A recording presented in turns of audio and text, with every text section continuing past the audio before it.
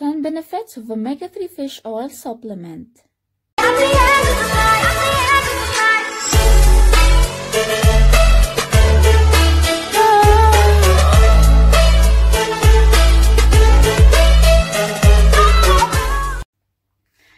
Hello guys! Welcome back to my channel, and today's video gusto ko lang i-share sa inyo yung pag-inom ko ng omega-3 fish oil at ang 10 benefits nito guys. So, nabili ko lang siya dito sa Kuwait guys, sa online 10KD. So, nag-research kasi ako ng sa mga benefits ng omega-3 at meron naman, napatunayan ko naman siya na tama naman yung pag-inom ko nito.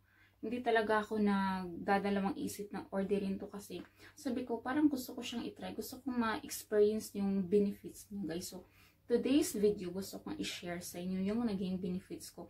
2 months ko na siyang tinake. 2 months na. So, unang benefits is yung weight loss. So, sa mga gustong mag-diet dyan o ma-maintain nila yung body nila, pwede na kayong mag-take nito. And number 2 naman is yung blood pressure. Kailangan din natin yung ma-maintain yung blood pressure natin at healthy yung dugo. So, number 3 is yung eye health. So, syempre, kailangan yung malinaw ang mga mata natin. So, okay naman. Okay naman yung experience ko dito. And number 4 is yung heart health.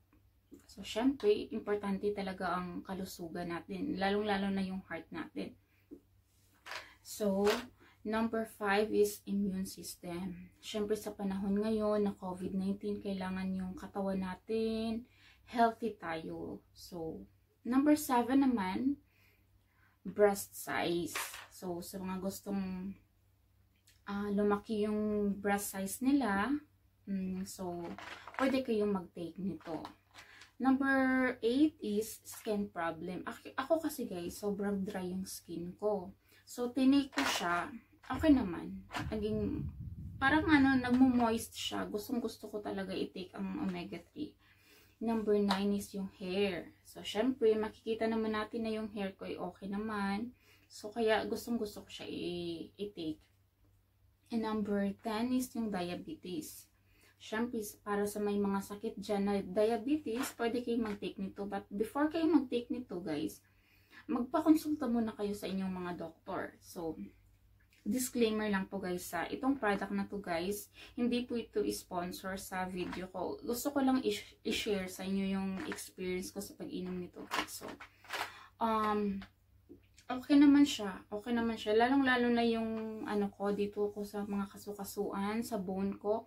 Kasi dati, before ako mag-mens, namamanhid talaga siya. Lalong-lalo na yung trabaho ko dito sa Kuwait guys. Syempre, minsan palaging nakatayo. So, lalong-lalo na pag mag-mens ako, ay sobrang sakit talaga. Parang namamanhid siya. Sobrang sakit. So, yun lang guys. And, malaking tulong talaga siya sa akin. Itong omega-3 fish oil. So guys, yan lang po ang aking video ngayon. So, I hope may natututunan kayo. And, sa hindi pa po nakasubscribe sa aking YouTube channel, please subscribe po and click the notification bell para updated kayo sa lahat ng aking mga upcoming videos. Keep safe, God bless, and thank you for watching!